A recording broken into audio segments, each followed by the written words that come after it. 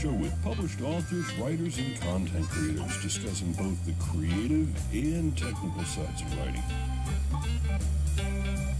as well as the industry surrounding it, from novels to screenplays to comics and more.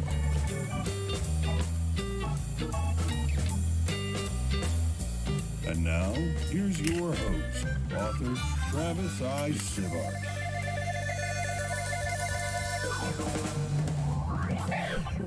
Thank you, Gogsley. I forgot to pull a book down. Hold on, I got one.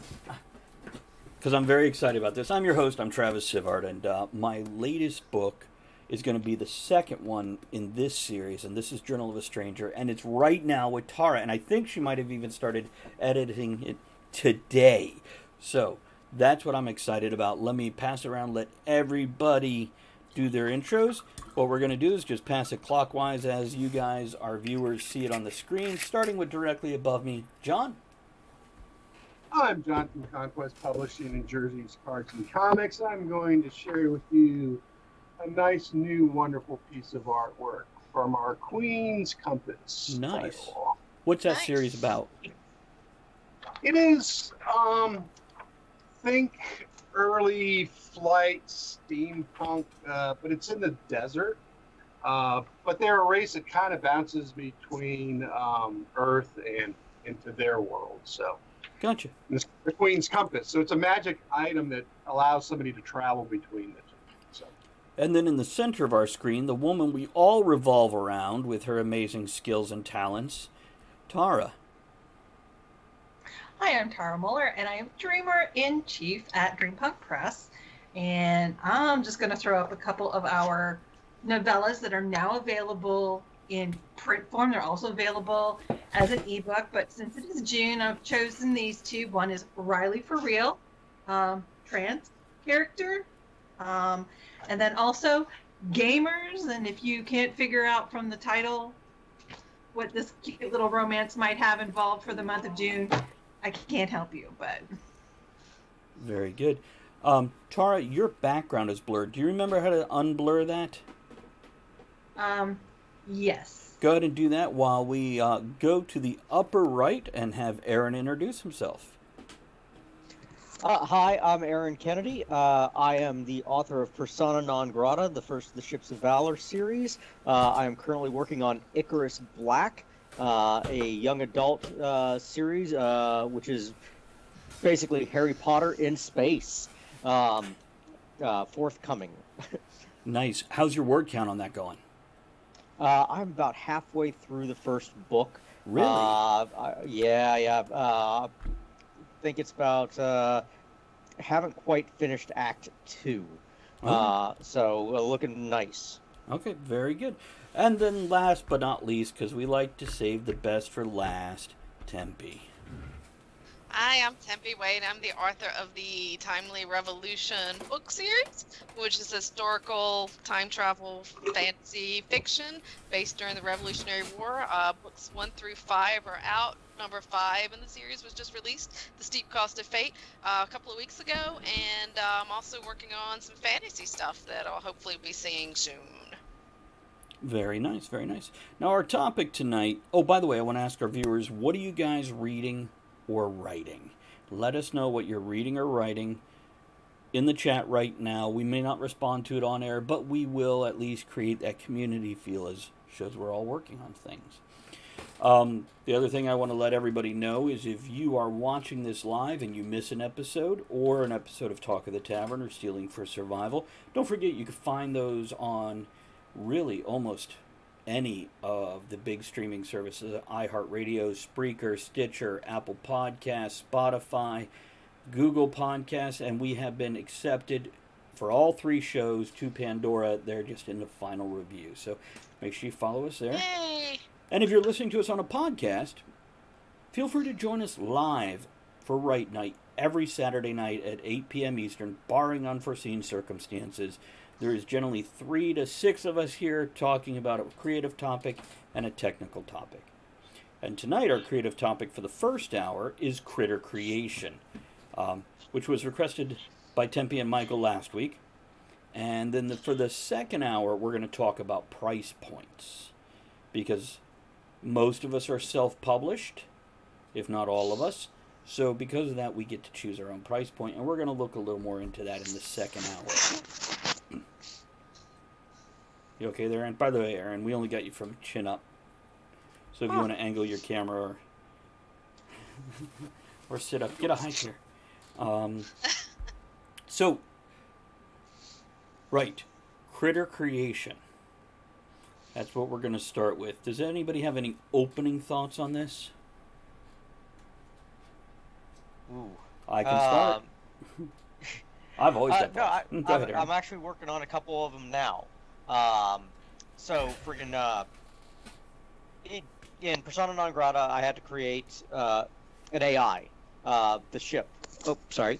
I created the ship. Hart is an AI. He is, he's a critter. He's not human. He's an anthropomorphized ship. So he is a being that is pretending to be human. So that's one of the things. But I make reference to alien races that exist there. Go ahead, Travis. It's to totally talk about that right now. When I thought of critter creation, I never thought about AIs or robots or machines, but they very much fall into that thing. So that's a great point we can hit on again and again during this hour. Go on about the critters now, the alien races. Okay. Well, and one of the things that I popped into was I wanted to make sure that Hart, I describe him as the best of us, because he's trying to be human. He's trying to be what we want to be, what we aspire to be.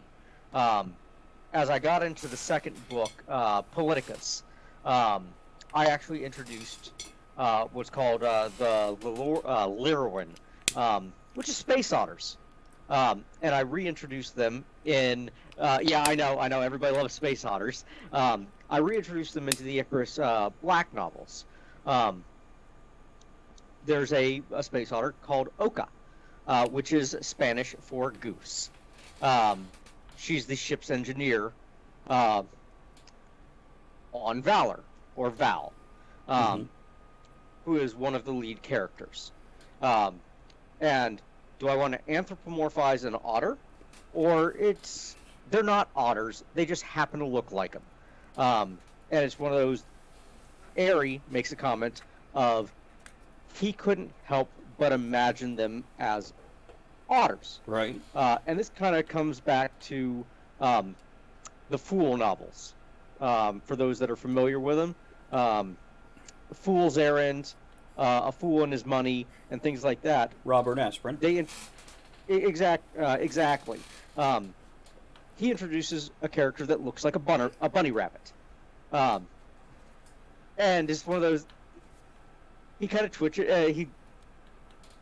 it's a Legionnaire, and he looks like a rabbit.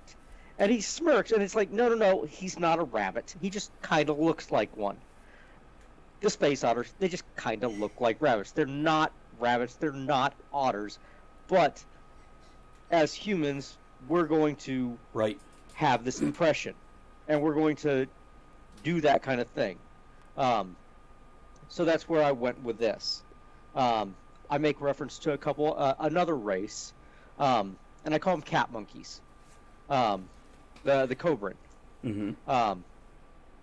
And I make that in Ships of Valor, or I make that in Persona non grata. They're running around the spaceports. They're baggage jockeys. They're honest to a fault. They're somewhat telepathic. They're communal. And go ahead. When you're creating a critter, do you start with a concept of personality and or abilities beyond human and then lay a skin over them, or do you start with a skin in your mind? In other words, when I say skin, it's kind of a gamer term. It also branches over into role-playing games. Do you picture a physical form and then put the goodies into the physical form? What do you start with, Jeremy? So the Cabron, Persona non grata started with a single scene. It was a guy waiting to go home.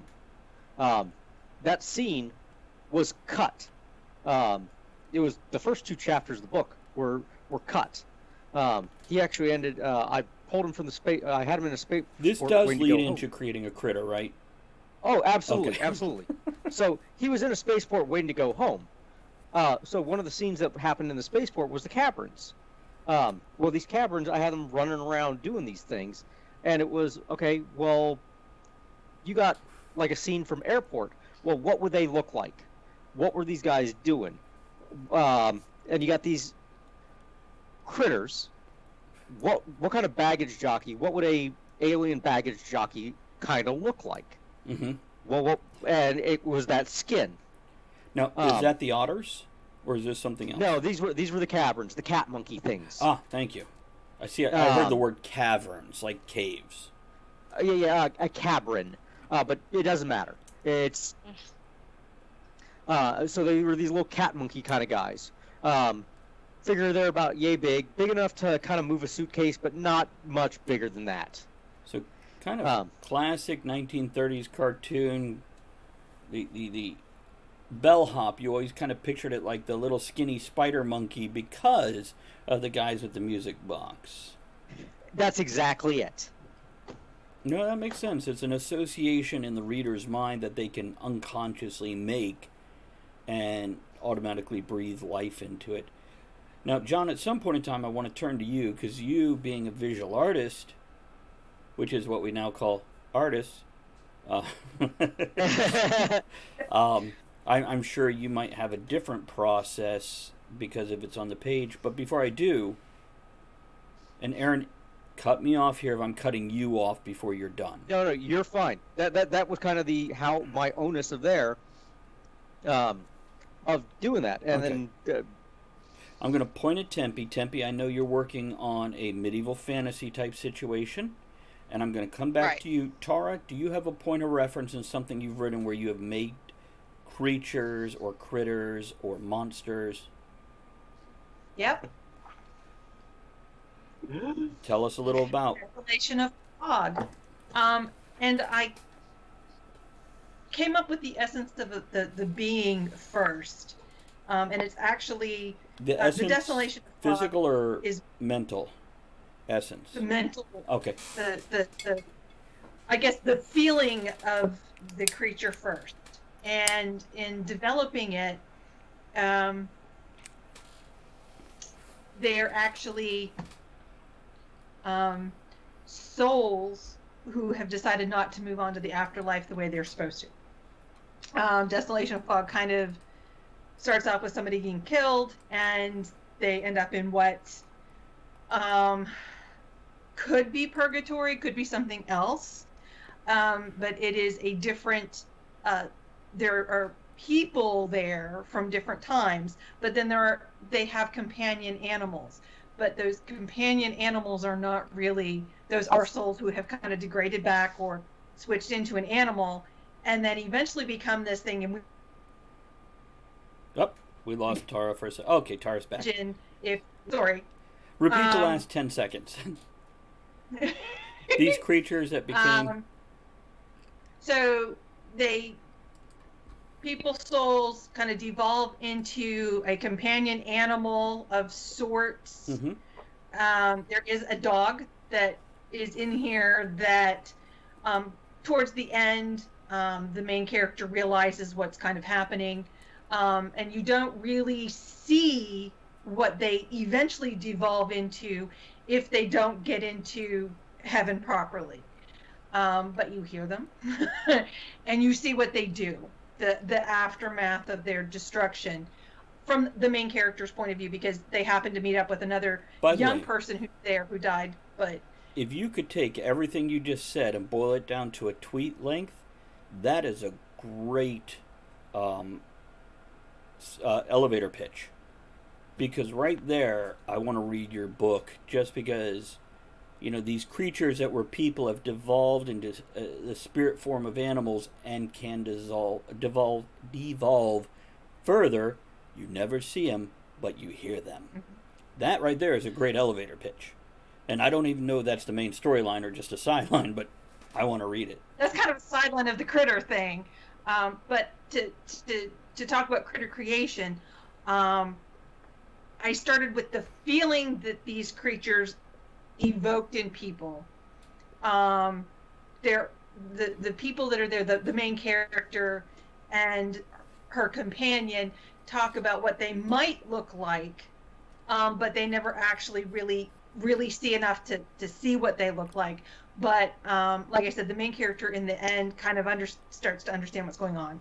So I'm curious with this, are these critters in your book, not necessarily as the author, but for the characters, are these critters' forms more shaped by the viewer than the being itself? Yes. That's very cool. That's very in cool. some way. No, yeah, and I don't want to necessarily give spoilers or anything, but that's a Yeah. very interesting point. So, shall we take a moment and jump over to John? Tempe, I want you to go last because you are currently developing things. So I kind of want to let everybody get some stuff out and then go to you in case you're looking to have a little bit of a brainstorm session or looking for how other people do it so you can pick and choose and discard what you don't like and keep what you do. Tara, do you have more to add before I jump to John for the opening? Nope. Okay.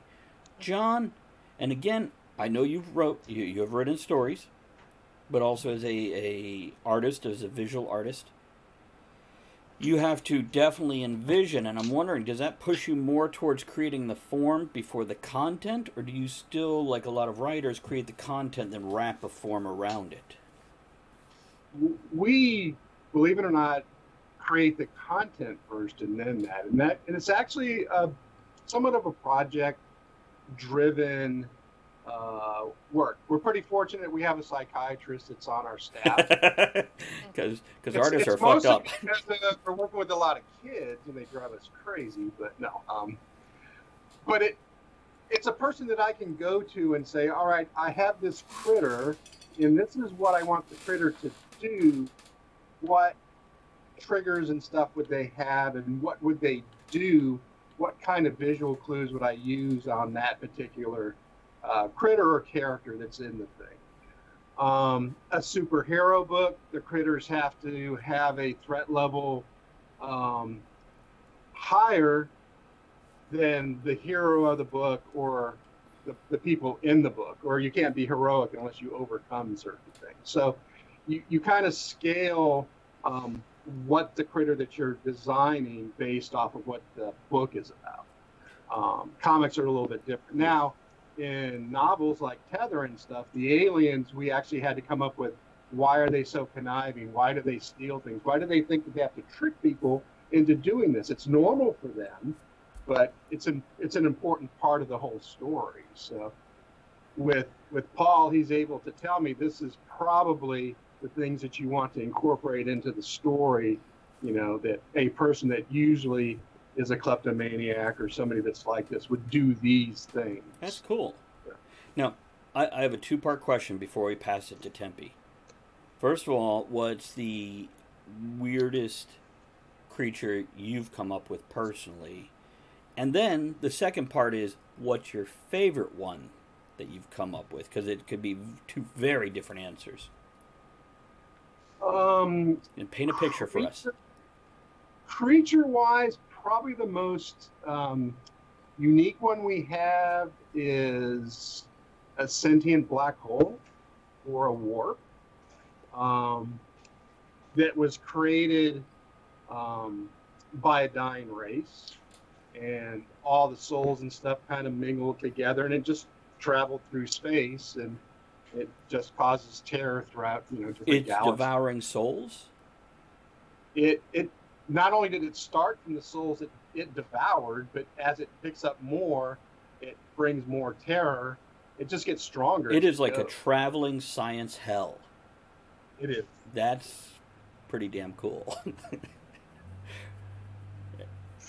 Probably the most visually impactful one. I mean, we love fantasy, so there's a lot of dragons and stuff in our fantasy.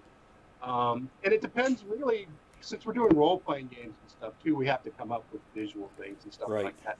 But we actually have a swamp that's sentient, and it's huge. It's, think of the Amazon almost. I mean, it's not quite to that scale, but it is sentient, and it doesn't want people there. So. That reminds me of a Piers Anthony book, which, by the way, Aaron, a quick sideline to you.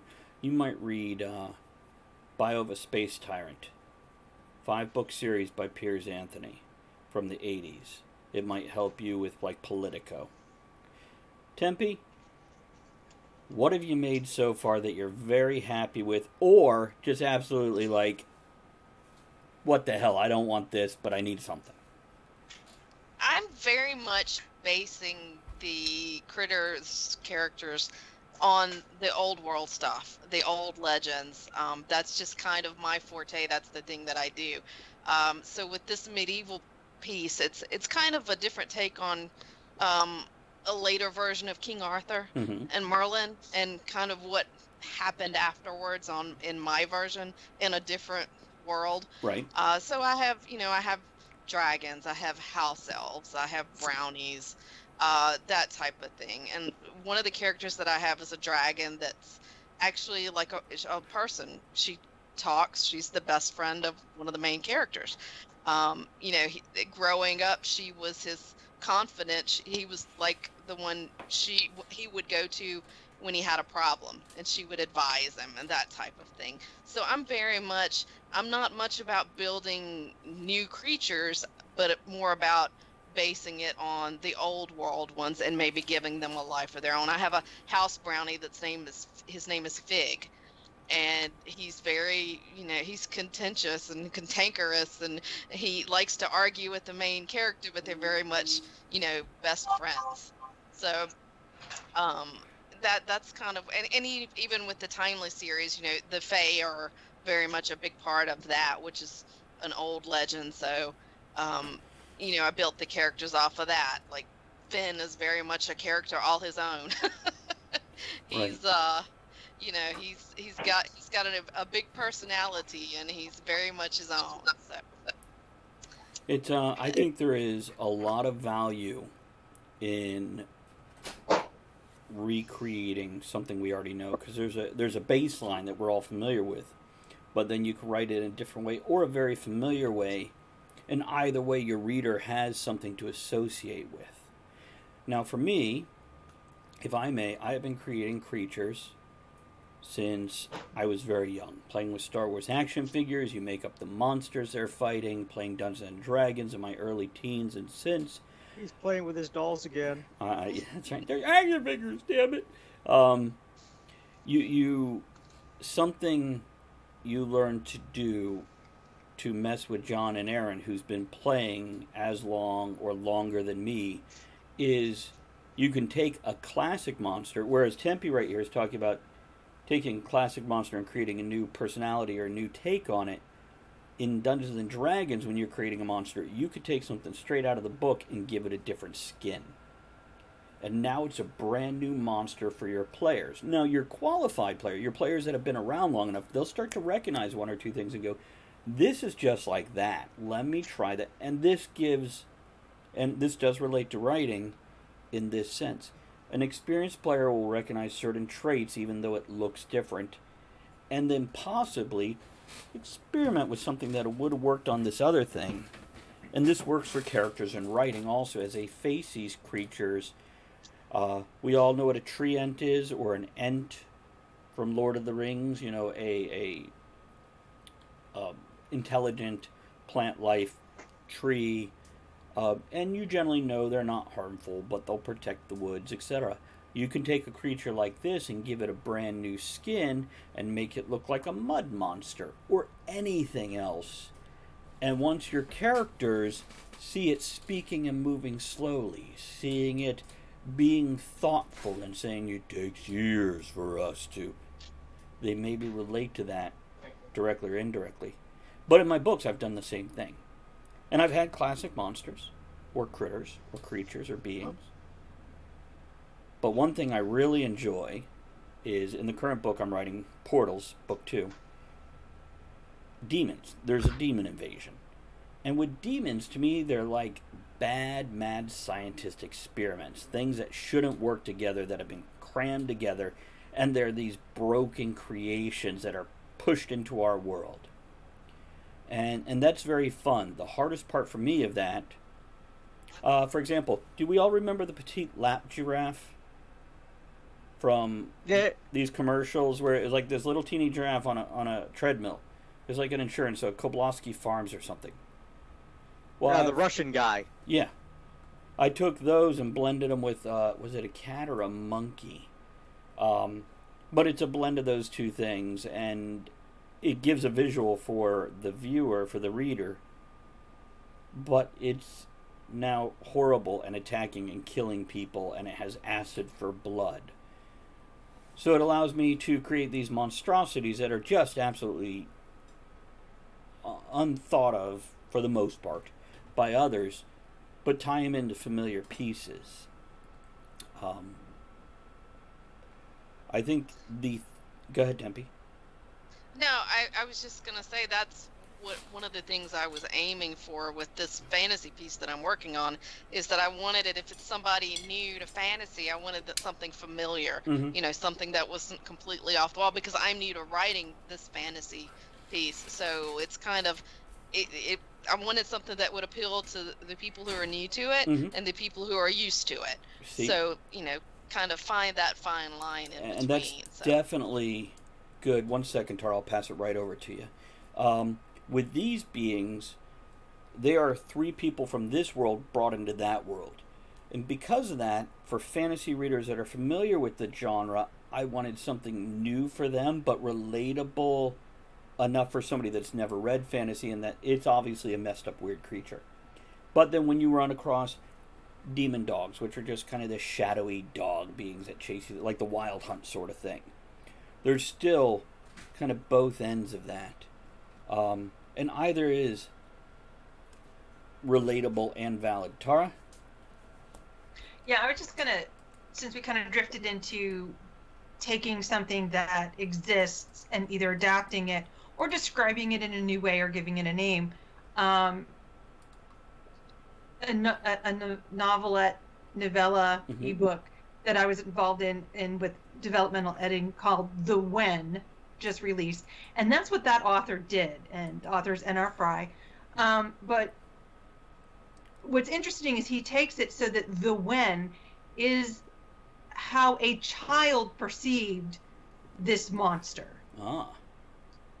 Gave it the name The When, and so as you're reading through this novella, as he's reaching the truth of what happened and what it is, which turns into being, and I'm not going to give it away, so I'm not going to say what it is, but it turns into the understanding, and as somebody, if you know what it is when he gets there, it's a bit of an obscure monster, which I think would be great. We kind of tend to go with the ogres and the fairies and the brownies that are very European, and there are monsters from other cultures that you can play with if you do it respectfully. The Rakshasa is a great one.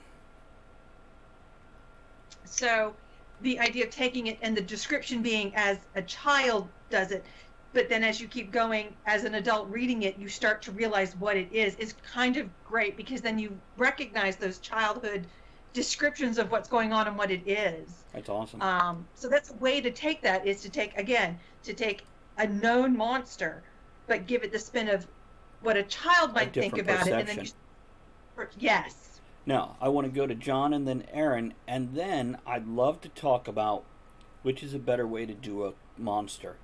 The Alien original movie, where it's just a lot of suggestion and hints. They did this a lot in the 50s and 60s monster movies, or outright just showing this is the horrible creature.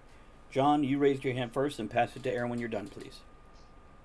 Well, I was just going to say we're pretty fortunate that we've met father and daughter from one of the most remote cultures on the planet, from Easter Island, and they're sharing some of their tales and myths and stuff like that most people have never even heard of. That's awesome.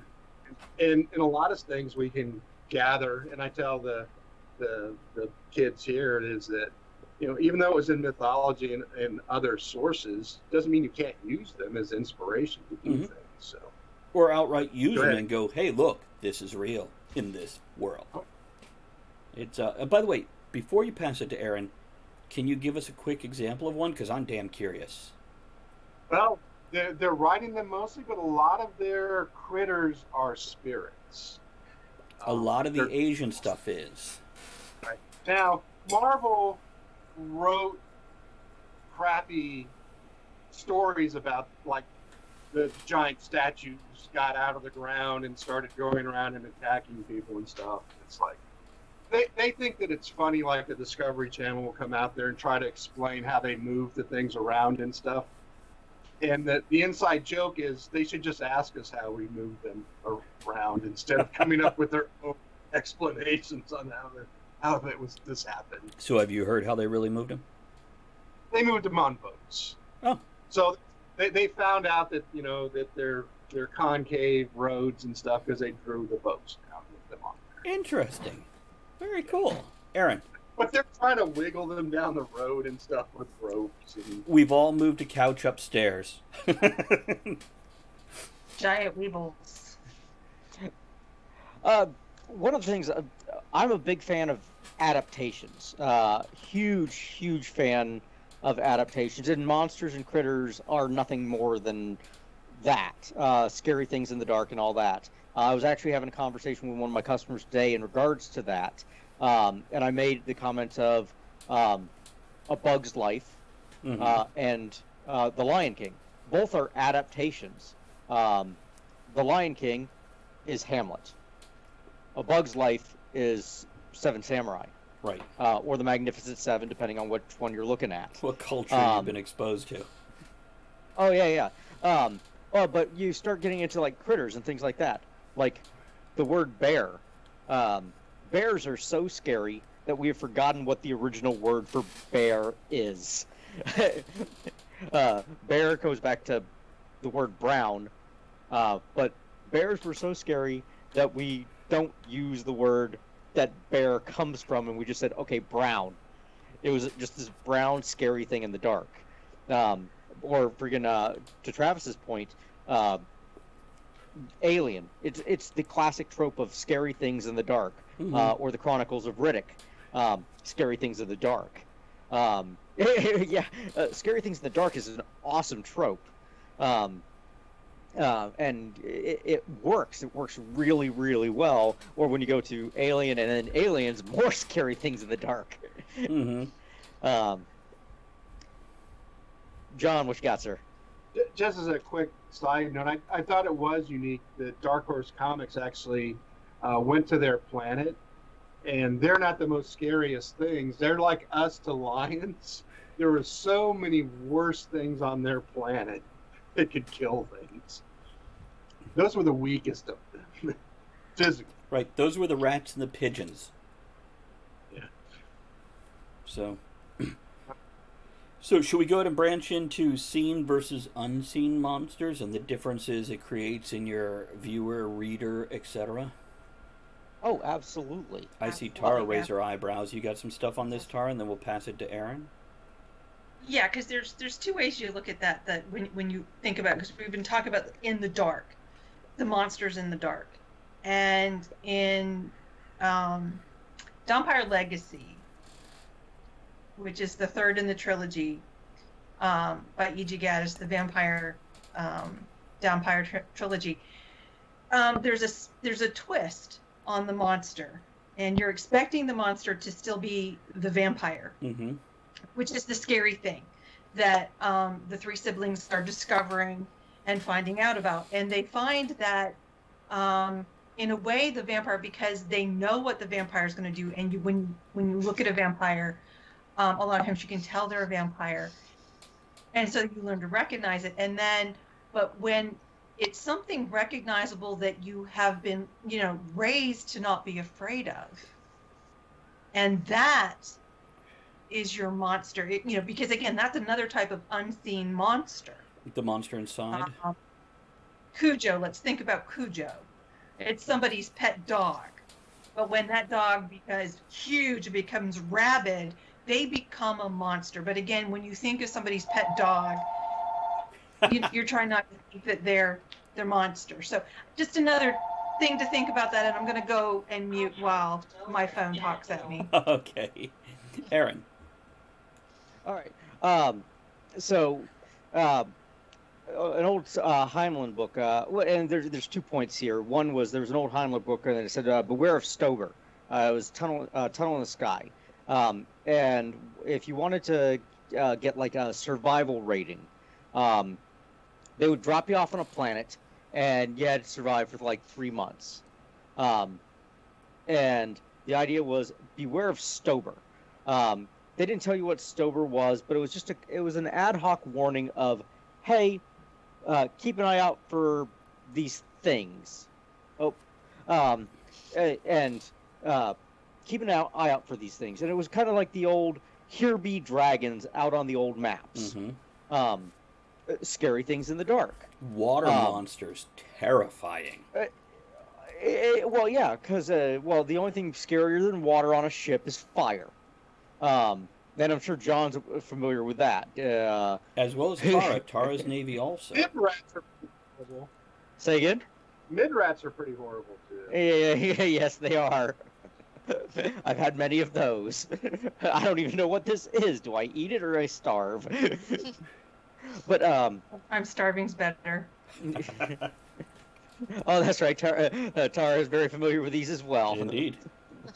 But you go out into the unknown, and what's out there? What are we fearing? And it's just the stuff. And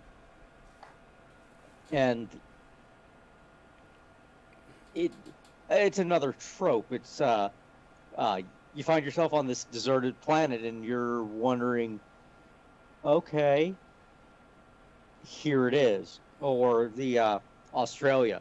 Okay, hey. Australia's got it all. Oh, and friggin' what was it? Friggin' Terry Pratchett did the 4X, his novel of 4X, and he said, okay, hey, well, everything's poisonous except for some species of sheep. And it's a great novel. But I love that concept of these are the big bads. And not even the biggest of the bads, it's just some of it. Tempe, seen versus unseen? I'm very much of, I like to write creatures kind of a little vague, because I'm always curious to see how other people interpret it. I like because that. it's always very it's very, when I'm at a convention and I'm at a table and somebody comes up and they'll describe one of my characters and I'll go, really? Because that's not how I see that person in my head at all. Now, do you get upset when they do that? No, I'm just curious to see how they, and Finn is the King of the Fae, is one of the characters. I posted a picture one day of somebody that I thought resembled him. And somebody posted, like, I didn't think he looks anything like that. I imagined him to look like this person. And then somebody else was like, oh, I imagined him to look like this person. And it's fun to me to see how other people interpret it. And that's the fun of reading a book, is you get you have your own picture in your mind, that's not preset like in a movie or a TV show. You've got that, your own imagination to use there. So now, John, did you already comment on this, or do you have some thoughts before I go into mine? Oh no, well, I haven't commented. Go ahead. If you want to go first, well, I will be honest. I mean, this is probably the weakest area that I have for, if it relates to horror, because I refuse to edit it for other people's stories. I'll push it on to somebody else. Now, and the unseen tends to lead into those particular things. But for critters on other things, visually, I mean, yes, I love those types of things. Because a critter, to me, is an alien. It could be a fae. It could be a dragon. It could be a big brooding monster. Or that giant, horrible space, vacuum that's eating souls and stuff and moving throughout the galaxy. But when it comes to horror, I just am not very good at it, so I passed on it. It's a few of my thoughts is First of all, Bird Box. I think that's the name of the movie on Netflix with the unseen thing that tracks sound and you can't look at them because if you look at them, you go mad. The Bird Box. Bird Box. Yeah, Bird Box. That is a great concept because there's something the characters never want to see. So nobody can describe it. So here's something where the writers didn't even have to much worry about it. It's all about the suspense and tension. And half of the scariness, if not more, is all in the viewers and the characters' heads. Another great concept that branches out into another version of this, Jekyll and Hyde. It's the monster inside of each character, which I think Tara was referencing this a little bit earlier without trying to give spoilers about her book. But I could be wrong. I've read those, but I don't recall what she's talking about. It's been too long. So we want to talk about, hey Juicy, good to see you. And also glad to see Let's Write Screenplay. Glad to see you guys. Thank you for jumping in. So anybody want to talk about the monster inside a little bit? I will. I will. Go ahead, if Tara. you Then want. pass it to John when you're done. That's exactly, and then I'll pass it to John. But yeah, the fact that that benign best friend can turn into a monster.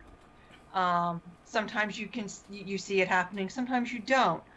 Or that person that seems so nice and perfect and genteel and whatnot is actually in their free time at home, a monster. They're Right. doing horrible things.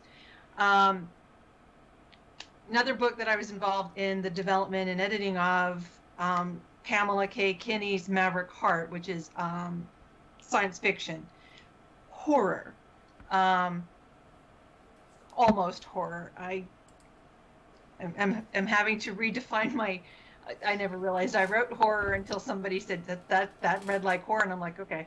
But where you have something that's scary, that you think is scary and trying to hurt you, but what it's done is it's perceived you as a threat, as the horror, as the monster, and once the realization is that then what you thought was scary and was big and horrible and monstrous isn't what you really have to be afraid of.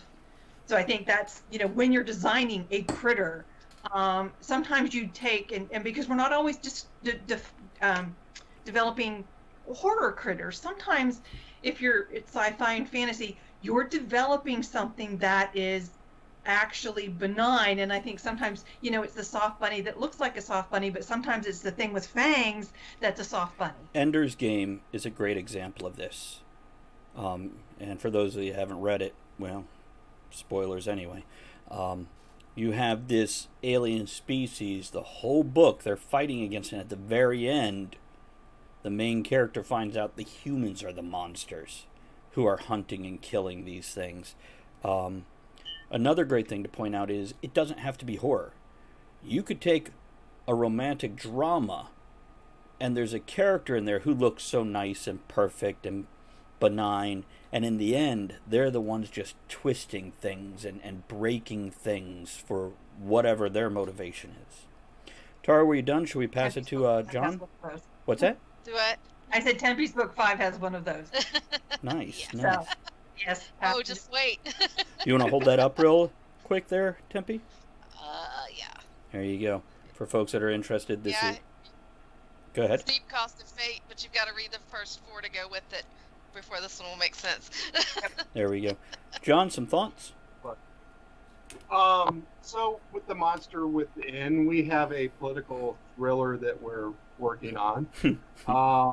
What's unique about it, though, is that as the monster, you learn more and more about the monster. As hopefully you figure out what's actually going on, you start sympathizing with the monster. Right. But it also, so it's, well, the cat's out of the bag somewhat. A man, an ex-military person, was tortured and left, abandoned. When he comes back, it splits his personality. He becomes a CIA operative, but at night the other personality comes out, and he actually hypnotizes himself to believe certain things, the bad guy part of it or the monster part. In the first part of it is there's a senator who's telling people that torture is bad and it's never going to happen. He won't allow it.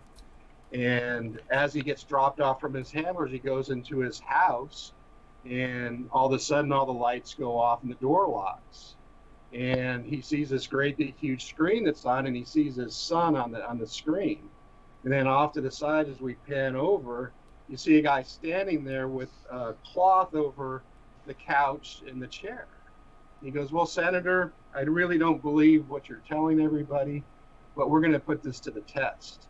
And he pulls the cloth off, and all these scalpels and stuff are there. And he goes, "I'm going to be your first victim, and we're going to record this, and we're going to show people, how much your conviction is, what you're not going to do, what you are going to do."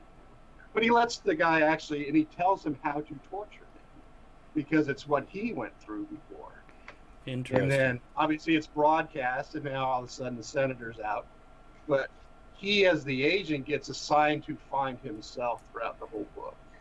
It's always a great plot. Another interesting plot of the monster inside.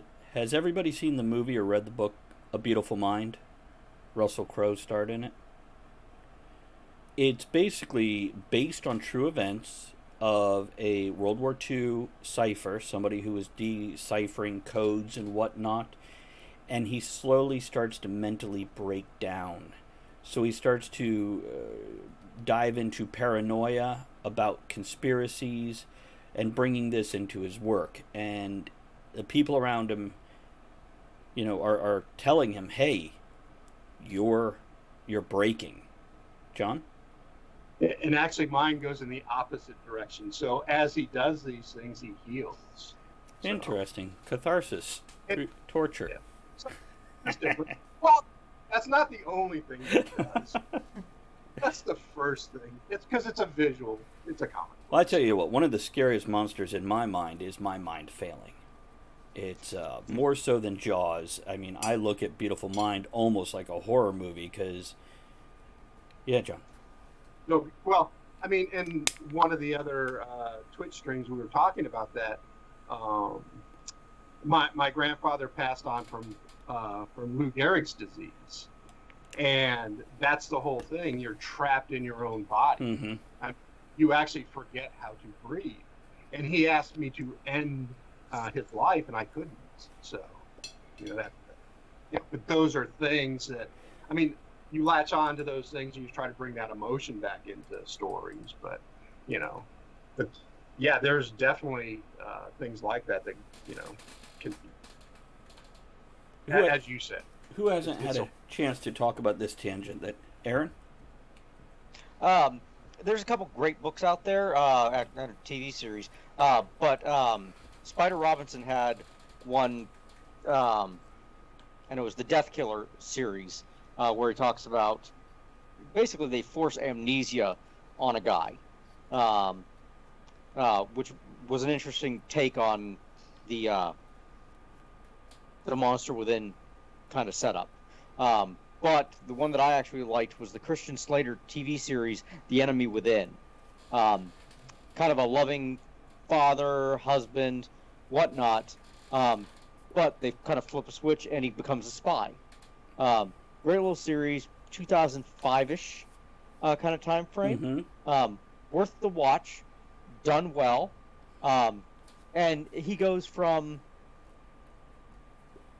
kind of a nice guy to Christian Slater. It's done well, and it's got that very personality typecast mode. But what kind of keyed me into this conversation was the original, the working title of Persona non grata was "Lest We Become Monsters," and the way I had kind of written it up was Ari, the narrator, is the narrator. He's not the main character of the story. Hart is the main character of the story. Right. And Aries telling Hart's journey, and more specifically of this child or young adult, and how he's not becoming this monster. And the idea is that he's progressing and he's making these choices to where he's not taking some of these same paths that Aerie potentially would have. Right. There's a couple key scenes where Aerie probably would have went a much darker path over the course of the book. So your ship turns out to be the Conscience. Absolutely. The Jiminy Cricket, if you will. Now, Tempe, did you have a chance to comment on this, or do you have anything to add before I throw one last thing at us to wrap this up? No, I think I was thought we were doing the topic on the like the creatures and stuff, and we kind of jumped off. But no, that's fine. Go ahead. Well, you can go back to that if you want. This is all part of that monster thing. Sometimes the monster is ourselves. The one thing. Oh, go ahead, John. Well, and I mean, there are, and that actually, I was going to bring up kind of the same thing. It's like, is a ghost a monster, or is it just a human in another form? But we've also got skinwalkers and stuff like that, which are your typical, werewolves and things like it take over possession and that type of thing. That, and sometimes they morph into those particular creatures, I guess. I'd like to talk about motivations for the monsters, because I think this is something that makes your monster, no matter how fantastic, more real. Whether it's like aliens, where their motivation was food. Super simple, easy to understand. And other monsters have a much more complex motivation. Any thoughts on this? Well, actually, their motivation was reproduction mostly. They want to lay eggs. Very important motivation. That's true. They were xenomorphs, but and I touched on it a little bit because Paul is a great asset to us because he helps us with that, helping with what would the motivation of that thing be, because we kind of think, where are we going with the story, and what do we have to oppose somebody sometimes? What's their motivation? And this is a little bit off topic with the critter part of it, but we also assign those things to organizations and stuff too. What's the organization's motivation? Because if they're not interested in your story, they're not really critters, though. They can be making critters to harm people, but anyways. Tempe, I think. Were you waving? Yeah, I was just, that's what I was kind of working on with this second book on this series thing. I was looking for the dark and the light creatures, kind of the old spin, which ones fall to the light side, which ones fall to the dark side, because I've got a very decisive line there that I was trying to work on, and I was trying to, which do dragons fall under the light? I have them falling under the light. Which creatures fall under the dark? That's kind of what I was working towards, trying to, because some of them do fall into a certain category. Typically you think of fairies and dragons as being good, and some people think of dragons as being bad, but just trying to put that line in and figure out which ones fall on which side. So yeah, John. Well, even for one of the books we did, one of the stories we did for Fare Thee Well, it depends on the motivation that you give to that particular critter. Like in ours, Red, he wanted to clean up the pollution that people had caused in an area. And so did our Fae, too. So they were motivated to help right some of the wrongs that people had done.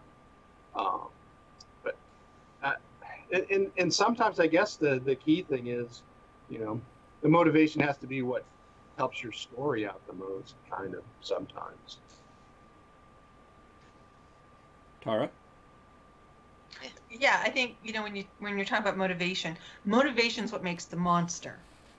Because you have a creature, and they may be doing what we perceive as something bad, something awful. But when you get to the motivation is what makes it either a monster or just something misunderstood.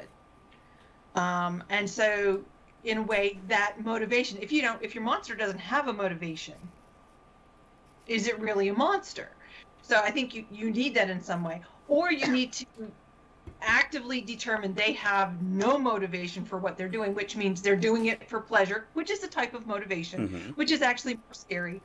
Or in the case of John's character in the comic, where he's got a split personality, does that second personality truly have a motivation, or is it just out of control and in pain? I mean, so there's different types of motivation, but I think that unless you have that motivation, you really don't have a monster. You just have a being that looks scary, that could be, nice, or it's the motive, which is how you get that thing that looks beautiful, but is really a monster inside. You have a zombie. Now, Tempe, in the last couple minutes before we switch to the other topic, did you want to direct us towards something on the... No, it's fine. Go ahead. We can move on. Like I said, when we set this up, I just thought that was the direction we were heading, but that's okay. But that's the way we go, so... Well, that's definitely stuff we can discuss beforehand. If you have a certain concept that you definitely want to touch on, that's a great time to bring it up, so we make sure we get it in there. Right. But we do have a couple minutes left. We can go back to that. I'd say go to it. Well, I mean, so going to the old things, the unicorns, the sirens, the wraiths, that type of thing. Is there a side that certain ones fall down on? I mean, and I know it goes to the motivation, but is there, because the story I'm writing is very much like a King Arthur. It's a classic. So I was looking for like the classic creatures that typically fall to the dark and that typically fall to the light. Yeah, John. So, and D&D has what's called a monster manual. And they typically tell you what their alignment structure is for that particular critter. It's not perfect, but it'll generally tell you that goblins tend to be, more towards the evil side, or orcs and those type of things. Now, they are currently they're moving away from that, but the monster manual will give you a good idea, typically, what they were perceived of in the past. And dragons, of all things, actually fit on both sides of the spectrum, depending on motivation again. Right. There are certain races and creature types that tend to be on, in that book will tell you that, this is an evil, this is a dark side or a light side type creature. One of the things that you've really got to look at is we're human, okay? So some things are just going to be alien, okay? Their motivations transcend us. Like,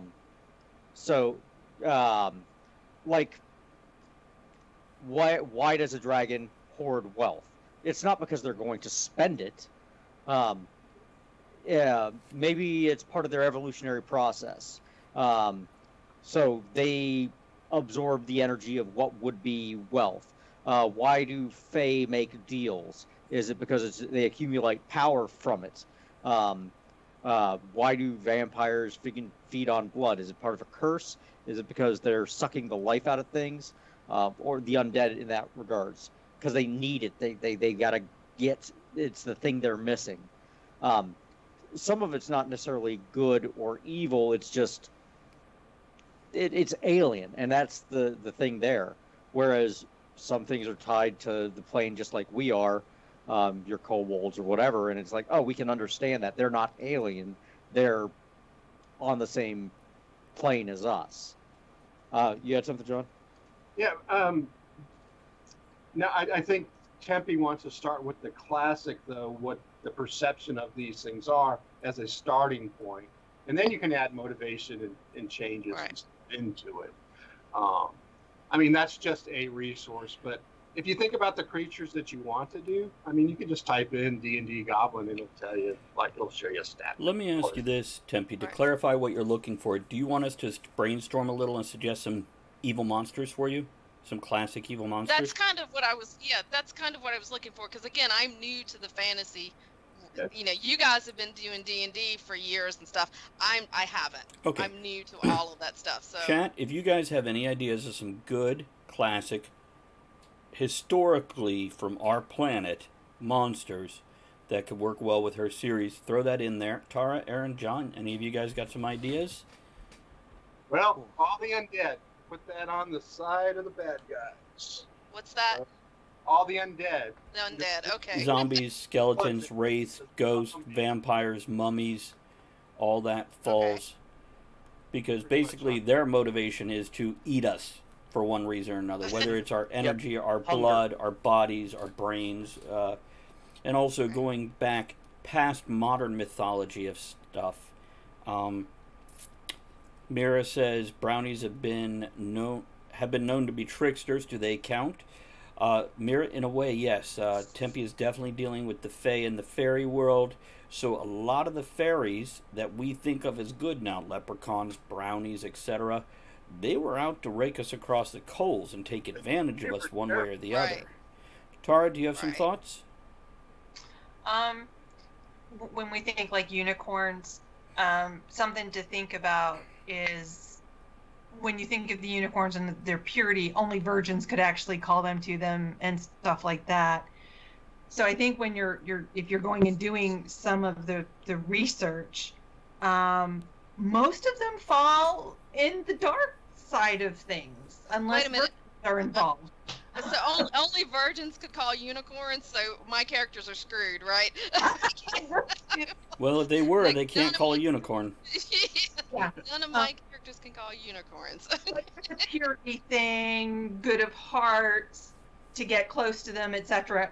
And the idea of a virgin not having sin Maidens. was part of that, a maiden and whatnot. But most of them are either gray or all the way to the dark side, or can very easily turn to the dark side. And the unicorn's one of the few that I can think of that are truly always good. They never tricked anybody. You can look at a Selkie. While technically they are good because they didn't harm anybody, they didn't help anybody either. Right. Tricked. A lot of it was tricksters, and a lot of it, that old lore, came from things that people couldn't understand. But there's research out there. But most of them, I think, fall either to the gray, where they could be good or bad. Can you throw a few solid suggestions of bad? And Aaron, Of bad. yeah, and if you need a moment to mull it over, I'll toss it to Aaron. By the way, Mira says European dragons, specifically as well, they were never viewed as good until recently.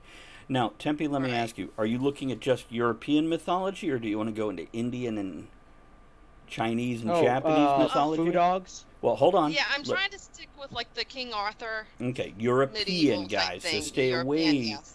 from... There's always hags. Hags are nice. Basically, the old witches who, they look like the harmless little old lady, but they actually have very developed... Baba Yaga is a classic example of this, a Russian mythology of a woman who went around in a hut made of bones of her victims. She'd put up a fence of bones, and her hut had chicken legs that would rise up and move across the countryside, gathering young children. Krampus Interesting. Krampus, would work with Sinterklaas, and instead of just children getting coal, the really bad children would be snatched up and tortured and imprisoned by this thing. Going back to Greek, anything anthropomorphized. Basically, the Minotaur, the Sphinx. The Sphinx is more Egyptian. Egyptian had a lot of that going on too. Fawns and friggin' centaurs, satyrs, nymphs, wood nymphs. I have wood nymphs. Yes, I actually have some wood nymphs in this story as well. So, but yeah, that's thank you. That's kind of what I was looking for. Was just kind of what fell on what end, because again, I'm kind of new on all this. You got a lot of neutral. Any of the demigods that friggin' descended from your Greeks, because they were still immortal. They were just about, which is kind of a great thing, because it's one of those. They had the blood of the gods, and they're running around, and it's kind of one of those the drop of blood and they got power in a very limited way. Right. John, you were waving. Oh, well, I mean, and unfortunately, typically, beauty tended to put you on your light side of your spectrum. So your unicorns and the selkies and those types of Mermaids. creatures, mermaids, and then although we knew sirens and stuff could do some pretty bad things, Right. Yeah. And then on the opposite side, you had your goblins and your trolls and your orcs. Those tended to be, the ugly creatures, but unfortunately, they were always cast onto the dark side of the thing. So that's what fits into those things. Gnomes were considered typically in fantasy probably overall good, and I'm just giving you a broad spectrum, not. But not necessarily classically. If we go historically, gnomes descended, mythology-wise, from brownies and other tricksters that would trap you and use you, or steal your children. And again, if these are the more sanitized current things of them. Yes, historically through poems and stuff like that, the Fae were quite wicked. And anything that lived in the water was potentially going to kill a sailor one way or the other.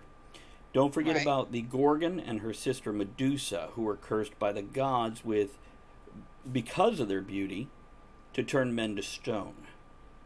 Right. So this is also depending if you want to tie it into a previous situation. It then creates this monster down the road who is somebody who did nothing wrong except piss off a god, and now they're a monster.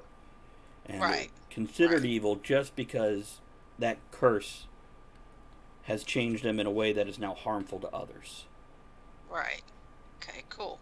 Thank you. Yes, that's what I was looking for. That's the kind of things I was trying to, because I'm trying to stick with the classical stuff. I'm trying to, what's the classical good versus the evil type things when I'm laying the characters out. Let me also put this out there. I mentioned demons earlier, where I can make up all these crazy creations. We do have our classic demons and devils, which might be anthropomorphized, a human body with goat legs and a goat head, or devils that just have small vestigial horns. So there's some more stuff, and that allows you a lot of freedom to do anything you want with that. It also allows you to group, because later, once Christianity came around, all fairies were demons. They were all foreign beings from a different place that came here to torture and terrorize. Right. You also have the muses and the fates. Right. Which were great, because there's 7 muses, I think, and the 3 fates. Correct. And they were neutral, but they did things. There was always a string attached. There was always a string attached. And they relate back to the hags that I mentioned. So they were essentially hags where, they'd do things for you and they'd work it out, but there was a string attached. There was something they didn't tell you. There was a price that you'd have to pay. John? No, I was just going to ask Tempe, do you consider critters more non-humanoids, or do you consider them, like I'm saying, like the Fates would just be a human kind of in that thing? Are you looking for the typical animalistic monsters? I was okay. So I have my big bad character. I was looking for like what she would use as, to do her bidding. Wolves. Type thing. Wolves, bats, rats. Cat Sith. Right. Cat Sith. Cat Sith. Okay. Is that with a K or a C? No, as in cat Sith.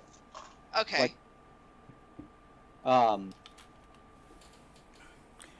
So there's a good starter, and at this point in time, feel free to contact us when we're not on the show, or we can revisit the topic and specifically bring in the creative topic, European mythology creatures.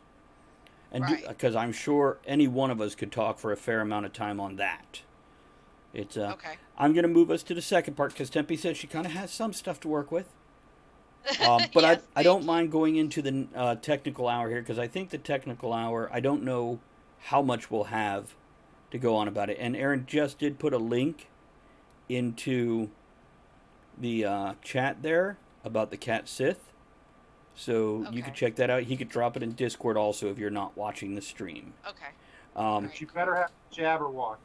Jabberwocky is a great Jabberwocky. thing to research. You might also watch Beowulf, Clash of the Titans, and look into some of these. These are not necessarily they're not Arthurian legends, but they go back further. Hold on a second. Let me raise a glass here to Trin, 9 months in a row. I appreciate that. Thank you very much, Trin, for that subscription. Good to see you. We're going to move into the technical topic now, though we can always tangent back to this, Tempe, if you come up with another question. Okay, all right. Thank you. We're here to help each other as well as viewers, so don't hesitate to be bold and say, stop, I need to know this, because I am so going to do that in a few weeks when I start looking into advertising, and I am going to totally rail you guys into what I want to know. Use us. We're here for that. Don't ever worry about upsetting us with that. You can derail us to help you do what you want to do better. Okay, cool. Trin's out of here. Bye, Trin. The second hour is going to be price point. It's the technical thing. We're going to discuss price point of our own books, of other people's books, and we're going to go all over the place. And if we don't, we've done it wrong, because that's what we do. I want to do a reintroduction of everybody, and I want to give our usual pitch here at this point in time. Let's go in reverse and let Tempe go first with her introduction, please. I am Tempe Wade. I'm the author of the Timely Revolution book series, which is a historical time travel, Revolutionary War, fantasy adventure. Very good. And Tara? She's got an alarm going off. She has muted herself. Is it very, very loud? Okay, hi, I'm Tara Fuller. I'm Dreamer-in-Chief at Dreampunk Press. Riley for Real, gamers, since it's Pride Month. Both by great authors, available. And I'm going to run and go figure out what alarm is going off, because I'm alive. Now, here's what I'm going to tell you guys about Tara. Is she runs Dreampunk Press. If you are an aspiring author who has completed a book, including possibly cover and editing, she is one to contact if you want to go underneath a, what's the right word, Aaron? Not brand, not label. What do we call publishers? Imprint. Imprint, thank you. So make sure you check her out. Aaron has posted the links for you of Dreampunk Press there. Aaron, what about you, sir? Aaron Kennedy, author of Persona Non Grata, first book in the Ships of Valor series. Currently working on the Icarus Black novel. Thank you very much, Tempe. Sure. That's about also a technician at Nick's Heating and Cooling. If you for all your air conditioning needs. Sweating my ass off today after an install. Aaron, let me suggest to you, since you're almost to the 50% point, or roundabout, with your current book, start looking at covers. Start reaching out to people, getting that started and moving. That way, everything... already am with Michael Thompson of Michael Thompson Books. There you go. Very good. And don't forget to start searching for an editor if you don't already have one. I know... already am with Tara. Very good. Okay, I wasn't sure if you got in with her, because I know there's only so much she can do. So I try not to overburden her with that, but I'm happy to hear you're working with Tara. Oh no, I'm working on getting her to kick you off. I understand that. A lot of people feel that way. John. I'm John Millington from Conquest Publishing and Jersey's Cards and Comics. You can look at some of the projects we're doing at conquestuniverse.com. I will show you another piece of artwork that is in Tara's Fay Thee Well anthology at Dream. Nice. That is Mr. Quick. Right there. That's Fay Thee Well, and I'll try to find that picture. Here's something else I want to ask John. Back to your left, there is a piece of artwork laying just underneath what you just held up. Can we see that? By the way, there's another piece of Conquest Universe work. No, not that one. That's great, but that's not the one I was talking about. That's July. It's 2020. The one directly underneath What you just laid down. No, to your other left. Under, He was in the Wizards Navy. of Zod one. This? yeah, Yes. hold that up for me. There we go. I like that because it's a different piece. Say again, John? This is Isabella, Dorothy's granddaughter from the Wizard of Oz. This is our steampunk alternate universe called Zod. Dorothy's grandmother? Like, she is a gilf. Granddaughter. Never mind, I take it back. I cannot find that picture in this book. But anyhow, and I am Travis Sivart, author of one book I was talking about earlier, which I wasn't sure if this was a good cover. But I realized even in the postage stamp size online, you can see the main object on the cover, so it's not as bad as I was thinking it was. And also the titles being large enough. Aaron, if you just do the exclamation point writer, that'll give my links. And there's Tempe holding up Croker Norge Case Files, one of Tara's favorite books that she edited because she loves that character interaction. Etheric Elements, my first one, which is a anthology of different stories. It's amazing how many reviews I get going, well, the stories didn't connect. It's an anthology. They don't. So, yeah, that's that. Croker Norge, on the other hand, is a short story cycle where all the stories do connect. And all these books have different price points for different reasons. An author can base his or hers or theirs price point on a lot of different things. And let's talk about those different things. I will start out and probably end by saying, stop undervaluing your own work. Because I'm stuck in the 90s where $8 is too much to pay for a book. But we are not in the 90s, and $8 is robbing yourself. So, Tara, can we start with you with some thoughts on this and price points? Yes. Before you even ever start thinking about how much you're going to ask people to pay for your book, make sure that you know how much it's going to cost for whoever is going to actually produce your book to produce it. Don't start, and when you're writing and you finish your manuscript, before you have it formatted, start thinking about a price, because there's a lot that goes into what you're going to have to sell it for as a minimum. Right. Whether you're doing it in KDP or if you're doing it in Ingram. If I can interrupt real quick. POD. One bottom line is your price is not your profit. And you Correct. need to keep that in mind this whole conversation. Your price is not your profit. So Aaron, Tara will pass it to Aaron, but Tara, please finish what you were saying. Apologize for interrupting. So when and ebooks are slightly different. We're talking a physical book. Finish it, decide what size you think you want it to be, format it to that, even if it's just if a rough. I may, when she says size, she means there are different cover sizes you can choose. You can choose the big magazine size, you can choose comic book size. You can't go down to the classic paperback size because that is reserved for established publishers as opposed to self-publishing. So she means physical, length, and width of the cover. So this is a 6x9. All right. This is standard. When I was a kid, libraries got this size.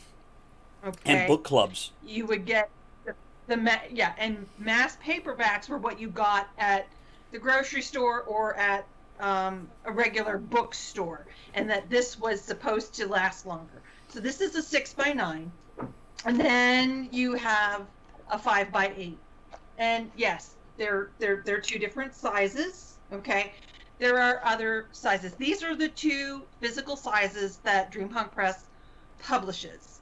This is for our novellas. They're shorter books, okay, so they can handle a smaller size and be a little bit thicker. So these are novellas, which anything up to 20,000 words or just a little over 20,000 words, we're going to put in a 5x8 with a particular price point. These books right now, the hard copies are $6.99 because they're shorter. They're a novella. But you don't want to publish a novella 6x9 because you're not going to get anything on the spine. Right. Okay. So a 6x9, you want something that's a minimum of 25,000 words for your middle grade, and of course for YA or better, you're looking at least 50 to 60 or more when you're talking. If I could interrupt with a technical point. Yes. For anybody who's new to writing, never ask me how many pages. Never ask any writer how many pages, because pages are all determined by your font size, your spacing, how you break your chapters, and all this stuff. Give a word count. This is why you hear us refer to word count instead of pages. Because I've seen people take a 20,000 word book, double space that thing, put it at 18 font, and then they've got a book this thick when it should be not even room for something on the spine. Right. So you have an idea of which size you want in Microsoft Word. Figure out your what font size, what font you're going to use, because the font you use will make a difference. You can manipulate it even in Microsoft Word down to the size you want. Give yourself 10 pages for your front matter, and we'll give you the number of pages you're going to look at. And then when you go to either KDP or Ingram... Another technical point, if I may interrupt. Front matter, in that case, this is not only your copyright information and your title page, which you want, a blank page between those, but also your acknowledgments, your dedication, your table of contents. So this is stuff to consider. Go on, Tara. And that's why I said add 10 pages to what you get. And that should give you at least a rough page count of what you're going to need. And then go into KDP, go into Ingram, go to wherever is going to be producing the physical book for you. And they have calculators in there. Find it. Put in the number of pages, white or cream. Guess what makes a difference? Put that in, and it will come up with a price that it's going to cost them to produce for you. Not what you're going to sell it for. That gives you your minimum, and I know if you're in KDP, it will give you a minimum of what you have to sell it for. If I may, KDP, for anybody that doesn't know, is Amazon's publishing. It was originally CreateSpace, and now shove that aside because it doesn't matter. They combined it with KDP, which stands for Kindle Direct Publishing, and they now publish the ebooks as well as the paperbacks. I'm just defining things as you go, Tara, just in case somebody is new to this or picks it up in 5 years. Which, by the way, if you do listen to this 5 years from now, in 2025, not 2020, first of all, congratulations for making it. Second of all, shit changed. All this information may be outdated, but the basis of knowledge we're handing you, it still holds true. Just adjust for change. Go on, Tara. So you will get an estimate in there of what it will cost for them to produce the book. If you're going to sell copies yourself at a con, at book signings, you need to also add in there how much it's going to cost to get to you, because you want to get covered for that cost. At the same time, if you're using Amazon's production, print on demand, over and above their cost to produce that copy, they're going to make money. They're not doing it for free. So these are all costs that you have to know is in there. And in the end, if I can interrupt with the bell here, I just want to say a quick hello to Citric Acid, another streamer. And oh my goodness, Citric, are you a partner now? Did I know that happened? That is a friend of John's, who is a streamer out of Texas. So glad to have you swinging by and dropping in. Good to see you. Welcome. And, okay, Tara, thank you for being so patient with all my interruptions as I define things and greet people. Carry on. Also go out and take a look at books in your genre that Amazon's a great place to go looking, because it tells you in the information how many pages are in that book. and make sure that you're not pricing too far below that or too far above. If you are on Amazon, they do have a tool. I think it's just ebook, but it might be for both, where basically you can go determine my price, and it searches its database for similar books on genre, on page count, word count, etc., and gives you, we think this is a good price. And I will guarantee you, as a new writer, you're going to be like, that's too much. They have a lot of money in this. They paid for that algorithm. Yeah. You might want to take that into consideration. Tara, please go on. And again, thank you. And then, I derailed you. I'm sorry. there's nothing wrong with charging a little bit less. I had to catch up where my brain was and pull it back from jumping ahead. There's nothing wrong with charging a little bit less, especially if it's your first book, because you don't want to scare folks away. And if they're making a decision between two brand new books, guess which one they're going to take? The one that's 50 cents less. Okay? And you're still probably going to make... I mean, think about it. I mean, that's how I do it. If I go in here and I'm like, I'm just looking for a book to read and I haven't got a recommendation and I'm just going in and I find two books that I'm interested in, I can only buy one. I'm going to buy the one that's 50 cents less. I want to pass this to Aaron in just a moment here, because he's got a lot of... He is constantly beating the drum of it's a business, it's a product. And then Tempe, John, we definitely want your input on this. After this, once we get through the technicals... I swear I'm almost done. No, you're okay. We'll let you finish then, and that, if you're almost done. But we want to talk about why you guys choose your price points. John, you have a very different perspective on things because you have an industry you must follow or you're broken. Tara, finish your thought. I'm going to make one or two comments, then pass it to Aaron. And so for Dreampunk Press, we've gone through that several times, and what we have is we've kind of determined, depending on the size of the book and the number of pages, we've come up with a standardized price for the different word counts and the different pages, so that we're consistent with our products. So, and then what I was trying to get with that is, if you are, for your first book, doing it a little bit less, but you might want to bump it up for your next ones. All right. Simply because then you're, once you're on the second and the third, if people like your first one, why not make that extra 50 cents? Very good. First of all, let me say about Dreampunk Press, as I mentioned when Tara stepped away for a moment, Dreampunk Press is a growing imprint who is still looking for new authors, Tara? Oh, always. Very good. So if you guys are publishing your first book or your 50th book, please take her into consideration. Take a look at what she has to offer. It is much more of a publishing group than a publishing company. Yeah. And we're not going to explain that right now. If you've been around, you may know what that means. If you don't, Tara will explain it when you reach out to her if you do so. The other thing I want to say is, what Tara mentioned about pricing, there is more than one point of view on that.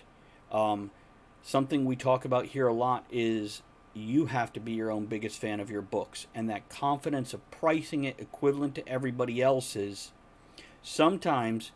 Now this is, if you're like, I'm going to put my book at 99 cents for the ebook instead of $3.99 or $4.99, what Amazon recommends, you are hurting yourself at that point.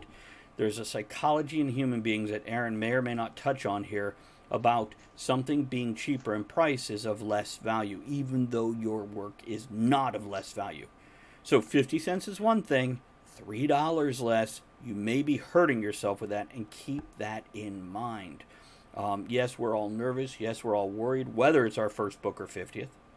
But don't screw yourself, because we're human and have confidence issues. Aaron, you got some... Oh, hold on. Tara, were you done? Yes. Okay, thank you. Sorry. For the moment, till everybody else goes through, and then Look, I've turned all Canadian. I'm apologizing after everything I say to you. Aaron. All right. I want to lead in with the comment you made. Your price is not your profit. Okay? The big thing here is your profit is your payroll. We are a business. As a writer, you've got to recoup your time to pay yourself. What does that all incorporate, Aaron? Oh, your computer, your internet, your research, your trips to the library, which includes your gas. Travis, I believe you live out in the middle of bumfuck Egypt. Yeah. The new booster to stream all of this. Your trips out to talk to John, and things like that. Tempe, you're currently doing research on monsters and things like that, so you may pick up a monster manual, which is $50 friggin' dollars. And worth getting, but if you can, find it on eBay and get the older ones, not the Yes. newer ones. The newer ones have a lot of new content that's been reimagined. So we could talk about that another time. But You can pick up for free at Jersey's Cards and Comics. Ah. go talk to John. Aaron, Go see so John. what there's about all these editing and costs that cover are- prices, Aaron? Oh, yeah. Covers. I had spoken to Michael Thompson and Michael Thompson's books. The cost of a good cover is easily $1,000. I need to touch base with Tara If in I regards may. to the cost of... I'm going to go ahead. interrupt you just like I did her. Guys, you can go out and get a $25 cover. You can go to Fiverr, Fiverr.com, and get somebody to throw a cover together for less than it costs to eat out. Oh, yeah, But absolutely. you can. get what you pay for. Let me stress that once again. You get what you pay for. And paying for a $25 cover gets you a cover, but it's never going to be a great cover. Something else I'll tell you, if you have an artist doing work for you, they're your employee.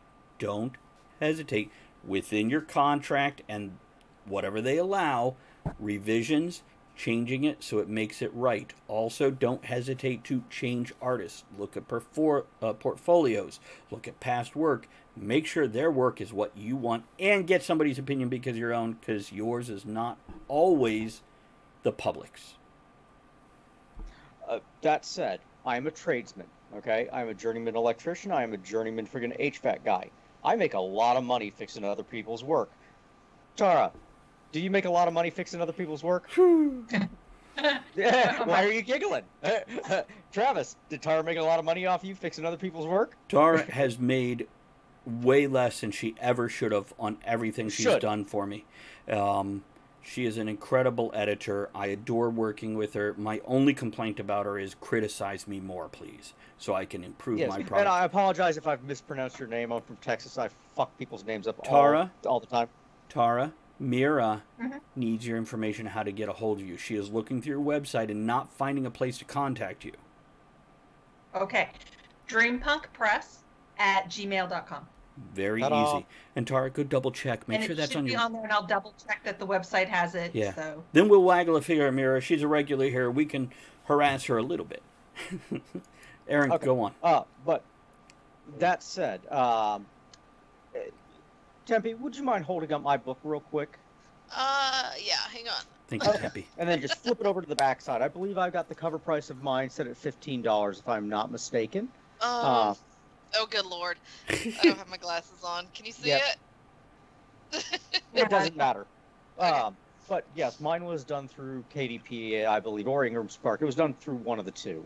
But it was set. I did a lot of research at the time, and then on Amazon, friggin' the ebook copy is set at $3.99. The reason it's set at $3.99 is so that I bottomed it out so that I make the maximum of 30%. I think it is 30 or 70%. Because if you set it lower than that, you get 10%. I get 70 cents a copy on it. If I may, Aaron, instead of your the- price is not on here. which There's no price on your let me barcode. recommend, never put your price on your book anymore. That's an antiquated concept. Book prices change constantly as the economy changes. Yep. So don't put it on there. And also, we're often talking about KDP and Amazon. As Tara has pointed out, there are other places, Smashwords, Ingram, and many, many other places where you can do this.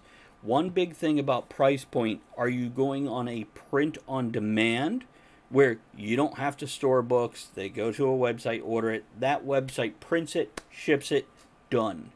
The older way of doing it, which you still can do, is go through somebody else, pay literally $7,000 to $12,000, if not more at this point in time, get 1,000 copies in your house and have to store them, ship them, lug them, etc. So predominantly here, we're going to be discussing things such as Amazon, which is our baseline, and branching out to these other people that do mostly print on demand. Make sense, Aaron? Yeah. No, Okay. no. Apparently, I did not put my thing on there because we probably had this conversation and I updated it. Could be. It's at one point in time I considered doing it also, but that price, if 3 years from now you don't change your cover and somebody orders it for $20 instead of $15 and gets it at their house and sees that price on the back, they're going to be like, the hell. Tara? I don't think they will put it on your cover anymore. I Okay. don't believe your price is part of the barcode information anymore. Mine is. Yeah, the last one I did. It is? on there. Okay. Yeah, I went through Boker, and they put. Actually, you know what? You're right. Because I just looked at the new one. I was looking at the first one, Mhm. but the second one the new one does not have it on there. John? Interesting, because I thought it was Yeah. on there. It does depend on the industry. So role-playing games are books, but they're barcoded or they're priced. But they are working at a level that we are not currently on. Hopefully one day every single one of us and a lot of you guys will be on that level. We're not there at this point. Aaron, you had more to go into.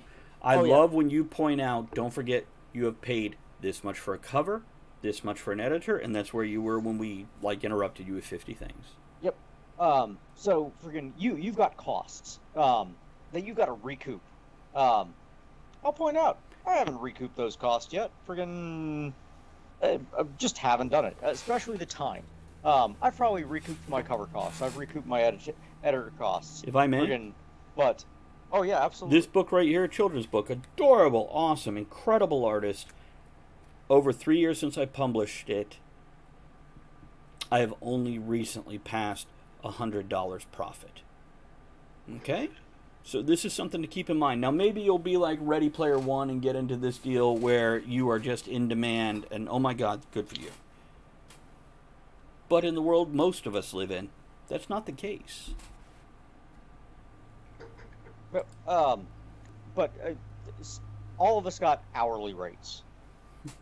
Tara's got an hourly rate. John's got an hourly rate. I've got an hourly rate. My default hourly rate is a little over $100 an hour. You call me up, and that's my default. Okay, he's not a gigolo, guys. What do you do that you have a $100 rate? You want to clarify real quick? Gigolo, sir. My bad. You gotta pay that money. I always just got it for free. I don't know what he does. No. As a tradesman, my default hourly rate is about $100 an hour. As a technical writer, my default hourly rate is about $100 an hour.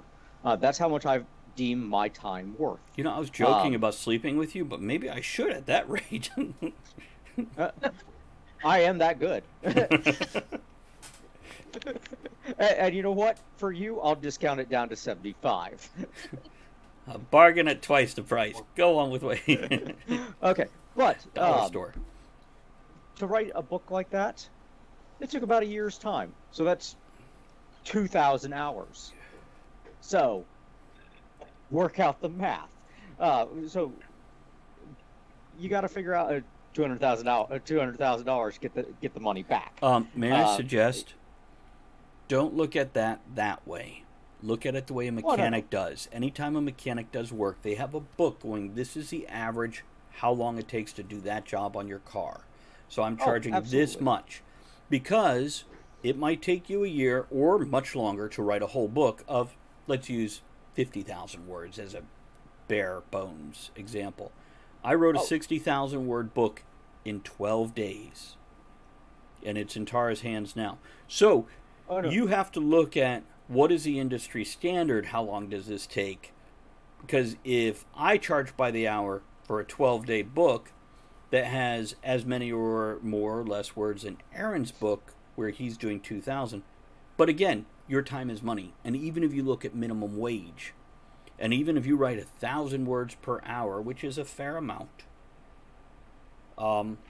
you have to look at a 50,000 word book taking 50 hours. And you know what, I'm doing easy math here. $10 an hour instead of minimum wage. That's still $500 worth of time. Mm-hmm. Okay, go on, Aaron. Well, you got to, but it's time you got to recoup. It is. My underlying It is. point. Yes. So. Yeah, just don't forget that you put time into Right. it, and that is worth something. Absolutely. Right. And it's very easy. It's the one thing you can't get back. It is. Correct.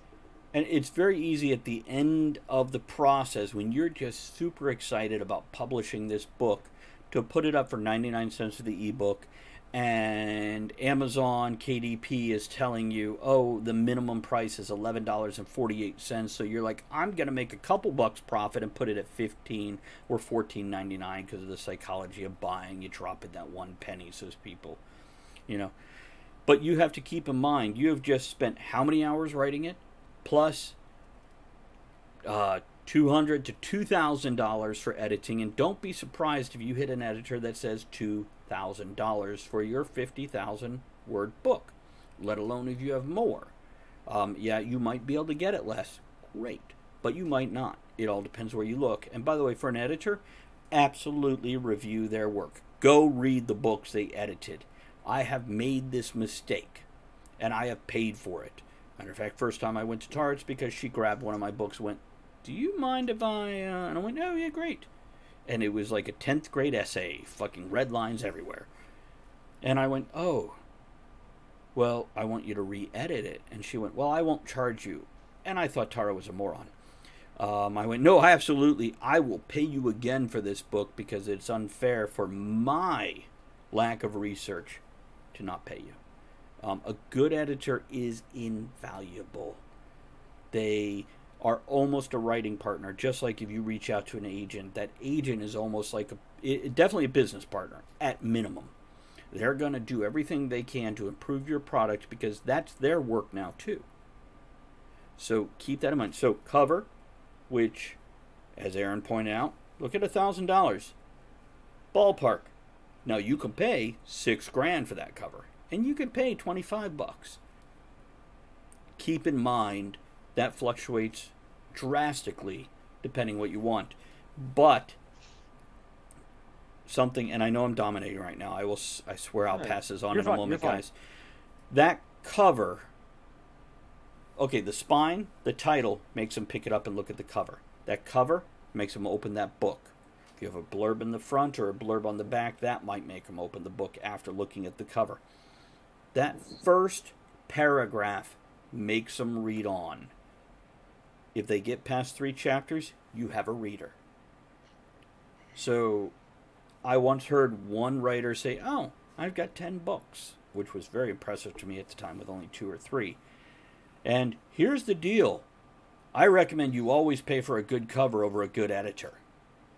And I like mentally, I didn't open my mouth, thankfully, but mentally my brakes went on. I went, how about you work an extra month in your day job and pay for a good editor and a good cover? Because that cover will sell that book, but a good editor sells your next book. And if you screw yourself on editing, you screw yourself for every purchase from that reader from there on.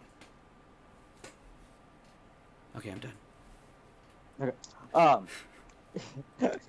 Quick note on that though. Friggin' the first book, and Travis made this mistake too. You want to have series as well because friggin', and I've done the same thing. I wrote the first one. I left it on a good solid note though, to where I could write stuff within the same series. And the Icarus Black one I set up to be a series. It's in the same universe, which makes it nice. But this one's going to be, I've mapped it out. Before I wrote 3 words in the first book, I wrote out a plan. I had, okay, this is what this book's going to be. This one's the second book. This one's the third book. This is the series arc. This is going to be the second series arc. This is the third one. This is how everything links together. And here's how they're going to financially link together. Because, can I give this, once this one's written, can I give this one away as a loss leader? Would you like fries with that? I was busy banning somebody, so I didn't actually pay attention to the first thing you said, but here's what I'll tell you. What Aaron is talking about is there is a point in time where it's worth handing something out for free just to get somebody to pick up your other stuff. It can be the first book, which is, Aaron, correct me if I'm wrong, that's what you were talking about, yeah? Yes. Once you're established and have a second or third book, especially a third book, consider writing a short story of 3,000 to 25,000 words that ties in. Maybe it's that epilogue about the prologue about that character that just you didn't put it in the book because it wasn't necessary, but it's still interesting, and that might be a great freebie to hand somebody from your website. Scribbler, it's not you, it's somebody who basically came in and was being a moron, so we moved on. Jim Butcher does a great job with this because he's got a couple little short stories, like his side jobs and stuff like that. He's got all the Dresden novels, and then he's got a bunch of short stories that are published ad hoc along the way. I think he's got 3 or 4 books that are just 3,000, 4,000 words here. They're just chapters, but they got the side characters that are going along the way, and they add fluff. Wrap up your thoughts. I mean, complete them. Oh. But we are 15 minutes out. I definitely want to give John and Tempe a chance to talk a little bit because we have so... the big thing is, this is a business. We are here to make money. Your price point is designed to get money in your pocket. I realize we're doing this for the love of the thing, but if you're going to publish, make the money. Oh yeah. If you're not going to publish, yes. Write for passion. Yep. Is it needed? Are you passionate about it? Do you are you good at it? And do you have the background to do it? Those 4 things. Aaron, I'm going to interrupt you again. You don't have to be good at it. Look at Twilight. Look at 50 Shades of Grey. The bottom line is, does it appeal to somebody? Give it to the Internet Archive. What's that, John? If it's a passion, give it to the Internet Archive. There you go. They're going to steal it anyway. So, I'm sorry, Aaron, go on. Done. Okay. John, Tempe, would either of you like to actually get a fucking word in edgewise? Go ahead, Tempe. Would you like Travis to interrupt you? Because I'm going to. When you're doing your price point, take into account that you have to market the stuff as well. I mean, you have to go to conventions, you have to buy tables, you have to buy ads. You've got to sell it somehow. Well, you don't have to, but if you want to make money, it's probably a smart thing to look at. Yeah, and going back to what Aaron said about the series stuff, that's what I did with the Timely series. And every now and then, I'll write a short story, and I'll drop it. I dropped one in the anthology book from MarsCon that came out about the same time as it was relevant in the book series. I also, for book 7 in the series, jumping ahead, I wrote a short story, and I didn't know where I was going to use it, and I ended up using it in the beginning of one of the other books that's like way ahead. But, you know, I dropped it in a blog, and people read it, and they're like, oh, I can't wait. I'm like, well, you got to wait a few books, because it's going in like book 7 or 8. It's down the road. But, you know, keep that interest going. See, Tempe, that's a great thing to put up for free to sign up for a newsletter, which will be a whole different show. Newsletters. Right. And as far as price points, keep in mind, too, when you're pricing your paperback and your ebook, don't put your paperback at $25 and then put your ebook at $25, because by the way, nobody's going to buy your ebook at $25. Just saying. Don't Penguin does. No, actually, yeah, I would never. Go ahead. Real quick, some of your big authors do sell a $20 ebook, and because they're big, they can. I would never pay. Personally, I would never pay it for an ebook. I'm with you on that, Tempe. I'm absolutely with you. I'm like, I don't have a book in my hand. Why did you just charge me as much as the printing costs, et cetera, et cetera? I feel that you're a con artist at this point. That's me. Now, maybe somebody else out there has a different point of view, a different opinion, a different experience. And it's valid. But for me, I don't feel an electronic... Just like when they try to charge me $20 for a digital movie, I don't have a manufactured item in my hand, this is not as much of a value as a physical book. Especially when technically it's only a lease. Yeah, pretty much. Exactly. You do not own it. Yeah, and you can't hand it to somebody to read and lend out, and you can't put it on a shelf to display it, and you can't bring it somewhere and get it signed, and you can't draw pictures on it of penises and mustaches. I'm not speaking from experience. John, do you have some thoughts? Well, Tara, what did a book look like when you were growing up? Can you show us that again? What size were they? I don't know. Mel Brooks was holding them like this. Well, here's what ours looked like. That's when. Oh! They were- Okay, well, mine looked like this still. I was a librarian in high school. That's what I spent my volunteer time You know what? doing. Stop trying to turn me on talking that way. A key thing that I kind of gathered from a little bit of this is don't set precedences that you don't want to have follow you in the future. If you get labeled as a cheap ass author, you're gonna be one for the rest of That's a forever. fair point. If you guys set your ebooks at 99 cents and suddenly you're successful and you're charging $4.99 for your ebooks, not $20, $4.99 for your ebooks, $8.99 if you're Stephen King or Kuntz or whatever, suddenly the basis you built your career on is looking at this going, wait, what? Why is it suddenly worth 6 to 10 times more than what I was paying before? And also, don't undervalue your own time, effort, and energy. Recouping your work, your time, your effort at different price points makes a big difference. And when we're charging less for a book, especially Tara held one up at $5.99 for a paperback book, that's less than a cup of coffee at Starbucks, guys.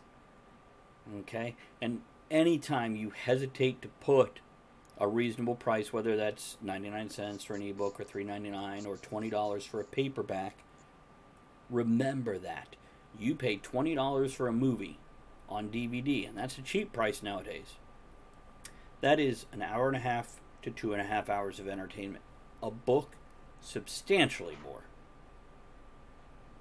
And keep in mind how many hours, even an avid reader that just devour books are getting 4 to 12 hours out of that one book. And if you look at that hourly rate of entertainment, it has value. Now, in our particular industry, as Travis had said, we have industry standards that are somewhat template us into prices.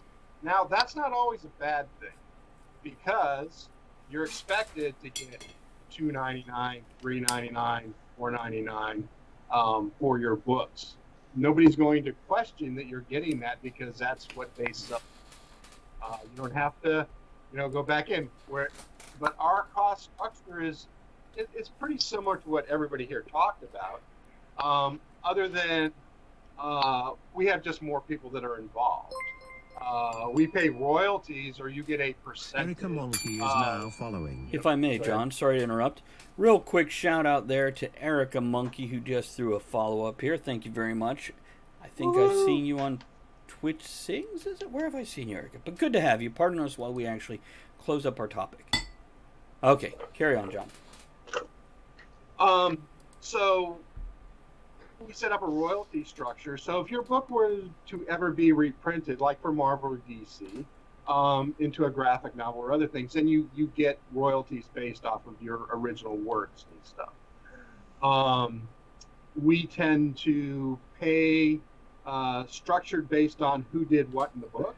So with like Mercedes Lackey writing one of our titles, she's going to get paid more because she's a celebrity compared to other people in the book. So you have to kind of tier who gets what in our industry. Now, for our particular company, we have people that are doing the whole project themselves, per se, minus the editing and some of the setups and stuff.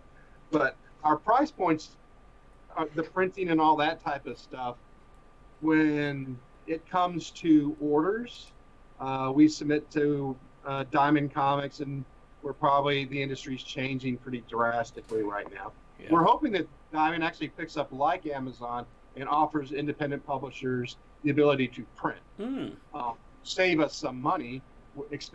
Specifically in drop shipping is a nightmare. Close to the warehouse, do the printing there, save some money in that aspect. We'll see where the industry goes. But when we get orders in, if we print more books, let's say that we get, I know that we already have 5,000 people that said that they would get our first book. Well, and if we go to Diamond and they say, well, we're going to order 5,000 also, so we know we're at 10,000, let's say it's going to cost us $5,000 to print. For another $500, we might get 20,000 copies. So we have to determine, is it worth it to front load this? Because comic books are collectible, so you want first prints, and you want to take inventory with you at that time. Unlike other industries, if I wait and then reprint it, I have to put second printing, third printings. It devalues the property. Right. So those are things that you have to take into account. Now, we're fortunate that on our board we have a lawyer, so he sets up all the contracts. Creators maintain all the rights to their books. If they take it somewhere else, great. That's what we really want to happen anyway. We're a mentor program. So go ahead, Travis. Guys, we're 3 minutes out from ending the show for the night. We have just crammed a hell of a lot of information right into this right here, and Tempe hasn't even spoken at length. She spoke a little bit, but here's what I want to do. I want to get some final thoughts, information, whether it's a reiteration or something new. I'm just going to go around my screen here as opposed to the Twitch screen. Tempe, do you have any closing thoughts on this? Like you said, just don't undervalue yourself, but don't overvalue yourself on like your ebook prices too, because you're surely gonna shoot yourself in the foot if you've got $20 on your paperback and $20 on your ebook. You've got to remember too that most people buying books buy 3 or 4 at a time, and if they're $2.99, $3.99, they're more willing to pay that rather than $20 for one. Right. So that's just kind of something you have to keep in mind. You have to kind of keep with the industry standards a little bit as well. Tara? Yeah, just kind of what John brought up. When you look at self-publishing or independent publishing, you're probably looking at print on demand. Costs for that up front are higher than if you're doing 10,000 copies. Correct. And so be aware of that when you're looking at pricing books. If you're looking at and you're looking for comparison books, try to find other POD or MOD, which is print on demand, manufacture on demand titles, because it's kind of unfair to yourself as brand new getting into this. If you're looking at the cost of mass produced, as in large runs where they're printing them for $1.50 each, when your base POD price is darn near $6. So make sure when you're looking at it that you're doing that. Now with that, if you're on that other side and you can afford to do 10,000 copies and it's cheap, they have to be stored. They're not going to work in your garage because your garage is damp. So you're going to house them somewhere. There's a cost. So just kind of make sure you do some research, talk to people, and don't be afraid to ask questions, because most self-publishers are very willing to talk to you because they've been there. Right. Aaron? It's a business. Run it like a business. Take business classes, even the online ones like Coursera. Harvard's got some free classes online. Spend the 15-20 minutes once a week to do the stuff. There's all kinds of stuff. Sit here for Write Night and watch us. We'll go over this stuff once a week, Saturdays at 8. That's right. John? The industry's changing drastically. Form alliances ask people questions. Yes, you're a business, but you also need to learn. I mean, we start out with budgets and stuff like that. I mean, those are also, as Aaron pointed out, I mean, we've spent probably $40,000 in infrastructure for upcoming websites, digital assets, photography stuff. It's just, but form alliances, find out what other people are doing, and ask questions. Very good. Or you're going to get bit in the ass sometime. Yeah. Again, the two pieces of advice I'll give is, you know what, I'm going to up it to 3. First of all, research. Compare yours to others. Don't undervalue your own work just because you're new. But use the tools available to check on that. And also, as I said in the beginning of the show, I'll reiterate, your profit is not your price point.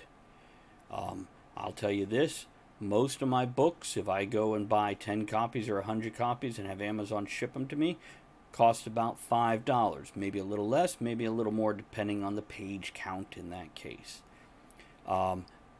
Amazon dictates for that book, whether it's this book, or this book, generally $9 to $13 is what Amazon is taking off the top. Now, that includes your royalties. Anything beyond that, and that's minimal royalties. Anything beyond that is profit. And you can up your price on Amazon to what you want it to be. So just, that's all part of the research. Don't undervalue your own work. And your price point is not your profit. I want to thank each of the writers here that came in and hung out with us tonight. I want to thank all the viewers that, by the way, Witch Doctor says, I was told that often your fellow writers are your best resources. Absolutely, Witch. They are a great resource. They are not the only resource.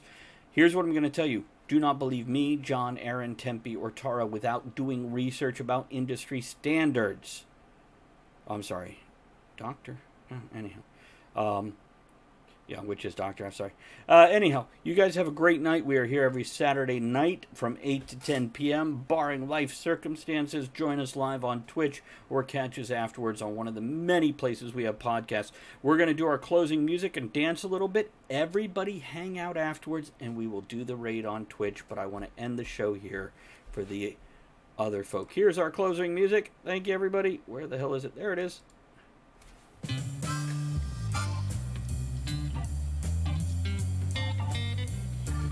Thank you for joining author Travis I. Sivart and the other writers, content creators, and all-around amazing people for our discussion here on Writing Night. Join us again soon, and until you do, make sure you create with passion, enjoy the journey, and remember, every night can be writing.